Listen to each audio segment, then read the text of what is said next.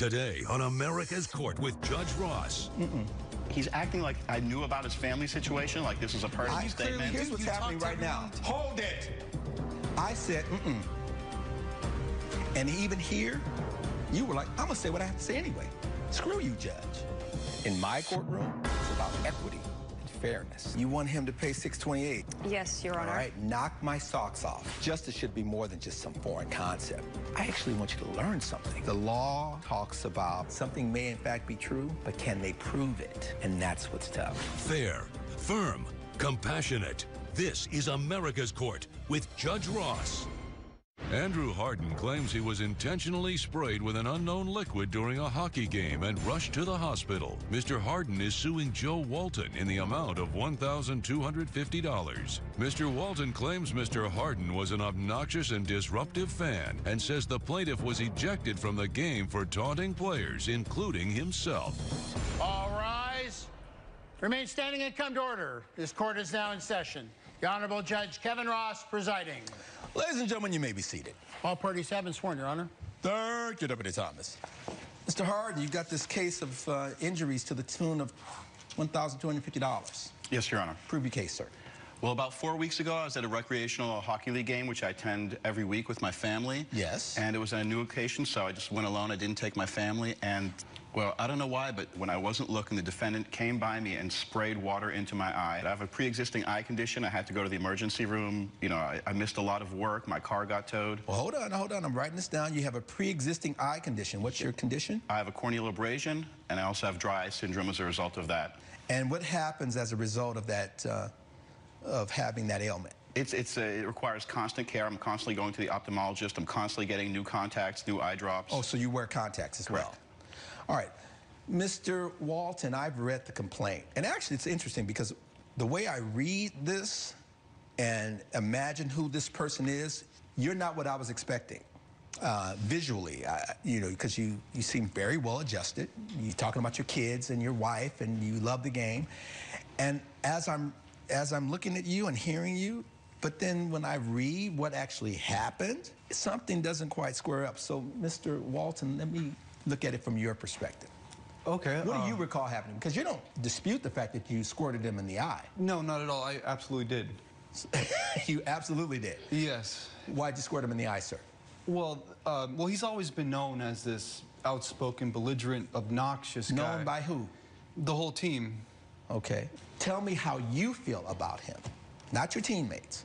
Well, I feel that he's very hard on us. Okay. Almost to the point where it's abusive. You feel he's abusive towards you as a player? Yes. And what would you define as being abusive, sir?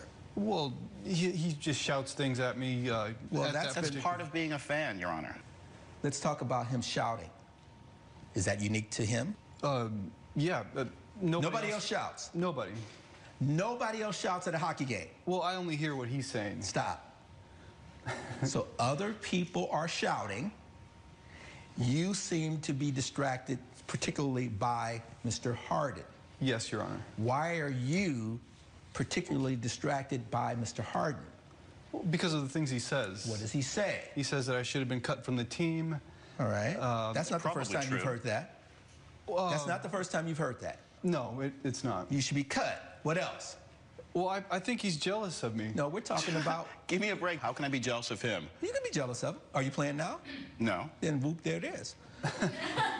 All right. So, Mr. Walton, yes. You said he says you should be cut. What else does he say that causes you to focus on the words coming out of his mouth? Well, this particular night, he mentioned something about my dad. He said, was your dad not around to teach you how to be a man?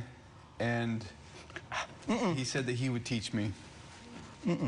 He's acting like I knew about his family situation, like this was a personal statement. Here's what's happening right now. Hold it! I said, And even here, you were like, I'm going to say what I have to say anyway. Screw you, Judge. So when I said to you, the person that I'm seeing isn't reflective of how I read it, now what I'm saying and what I'm reading is matching up. That's fatuous. You're pretending like I knew about his family situation, like I was directly insulting him. I'm just a fan. I'm a super fan. You insulted him, and you took it personal with him. He's an athlete. He's participating, he's competing in a stadium. He should let that roll off his shoulder. That's part of the sport. But for you, you don't want it to roll off your shoulder. I see your point, Your Honor. Thank you. So when he said that, was there anything else that he said? No, not after that. That's when I squirted him with the water bottle. Why? I just came to me. I didn't think. It just a reaction. Why? My relationship with my dad is not the best. Yeah, my parents divorced and he was never around. So that's why what he had said I took very personally. I'm not going to apologize for everything said, but I will apologize for that. I will apologize for having said that. Here's how you frame that sentence. I won't apologize for, but I will, as opposed to, oh man, my bad. I'm sorry first. Again, you go back to, that's not my problem, but now that I've heard the story, okay, I'm sorry. As opposed to starting with, I'm sorry, period. I don't think I deserve to have water squirting in my eye. That's a whole different conversation. That's a whole different level of respect. You being a player, you loving the game. Your children are out there watching you act like He's the one being disrespectful. Coming up on America's Court. Have you ever been removed? Maybe a few times in the past. That's yes. So if you've been removed on other occasions and you were removed today, or in this particular day, then you were removed for the behavior that you exhibited previously. It's not a crime. And later. Why shouldn't you pay if you're causing a noise problem? I shouldn't have to pay because this gentleman over here, Mr. Walter, he's actually phoned the police on me twice. Closed captioning provided by. If you'll be in the Los Angeles area and want to bring your case to court, call 1-888-552-6878. This is America's Court with Judge Ross. America's Court is back with the case of Andrew Harden, who is suing Joe Walton for personal injury. Bottom line is, you squirted the water. Yes. You suffered an injury. Yes, sir. And you want me to grant you $1,250 that he has to pay for because of water being squirted in your eyes. Correct. The emergency room visit, the parking costs. Show me. Take everything. Everything's in the folder. That's all right. Thanks. Yeah.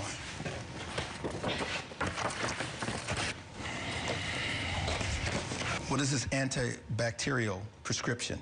Well, they gave me eye drops. My eye was shut for a full day. I couldn't see. I was in excruciating pain. He was ejected from the game because of his behavior. I was ejected, Your Honor, because I was in screaming pain because the defendant splashed something in my eye. You threw a hot dog on the ice. That's a total lie. I don't even know what he's talking about, Your Honor. He had to be removed. I had to be removed because I was in screaming pain. I was doubled over in agony for 5 minutes. Why would you have to be removed for screaming pain? You would just leave. You just acknowledged that you were removed. Well, I was screaming and I was heckling a little bit and I was a little bit boisterous because after I got sprayed in the eye, I was genuinely in pain. At that point, I was really mad. So why didn't you just leave? Hold on a moment, sir. You said I was removed. Correct. Why were you removed? For disorderly conduct, making a scene, screaming. I was genuinely in pain. I could not control myself. So officials removed you. Was there something dealing with a hot dog? I don't know where you got that from. That's a complete lie, Your Honor. Have you ever been removed? Maybe a few times in the past. That's yes. So if you've been removed on other occasions and you were removed today, or in this particular day, then you were removed for the behavior that you exhibited previously. It's not a crime. It's cheering at a sporting event. It's not an arrestable offense. If you're being removed from a game and you've got kids and you're teaching kids and your wife is there and I got a 20-year-old young man, I started to say kid, but out of respect, a young man here, and you've played, I'm like, what are you doing? In my defense, Your Honor, the times when I was removed... There is no defense for you being removed. If people are being removed from the game, that's saying your behavior is way above and beyond. And that you keep thinking it's okay to let your kids see that? Out of thousands of games that I've attended over 2 decades, I get tossed out of a game and you're acting like it's some sort of crime or something? That's absurd. Really? Yeah, I'm a super fan. I live for this sport. Part of the energy when I was playing was listening to the fans, listening to people scream, getting inspired by it, getting energized by it. Say what you just said again. Being energized by the fans screaming. Part of the experience while I was playing. You're not. I get that. No, you don't. And that's not me just theorizing. If you're doing all that, that's you saying, put me in, coach. And your time has come. I've been there, I've done that. And gone. You're not 12. You're not a 21-year-old drunken guy. You're a grown man with a wife and kids, and you're acting still like this. It's like there is hateration all over this situation. There is, Your Honor. Anything else you want to say, sir? No, I'm done with you. Well, I called him once I found out what had happened to him, and he was just going on. You called him to say what? I wanted to apologize for my behavior. I don't know how he got my phone number, Your Honor. The next morning, I got a call from him. You know what, Mr. Walton? I like you. Thank you. You're a classy guy.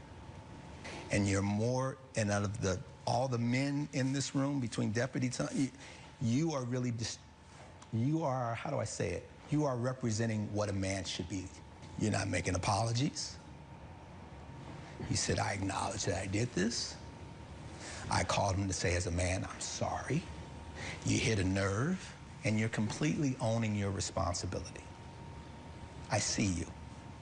Thank you, Your Honor. Anything else? I just want to say that, you know, I attend these hockey games. You said that. What else? This is the love of my life. You said that. What else? Nothing, Your Honor. Thanks for your time. Based on the evidence and the testimony before this court, the gavel has to come down in favor of the plaintiff. I see you. I don't have to like the litigants, but my job is to make a decision. You committed an assault. Yes, Your Honor, I did. He was being an ass. Yes, Your Honor, he was. There are going to be others. Don't let somebody else steal your shine. Thank you, Your Honor. I won't. Judgment in the amount of $1,250. That is the order. Thank you. Judge Ross has ruled in favor of the plaintiff. The defendant has been ordered to pay $1,250. The judge made a great decision, but I am sorry for what I said about Joe's dad. I'm sorry, man. I didn't realize there were electrolytes in the water.